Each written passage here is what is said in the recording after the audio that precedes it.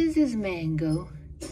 Mango was found all wet in the rain by a good Samaritan and brought here to the Manhattan Care Center. He was very skinny and dehydrated and was found to be hyperthyroid. I mean, he's being treated very easily by a little pill twice a day, and he's feeling much better, and he's purring so loud here.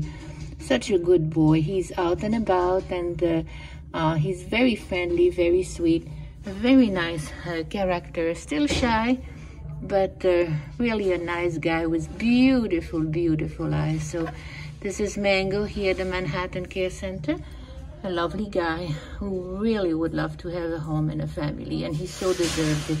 So come and meet him at the Manhattan Care Center and be his friend forever.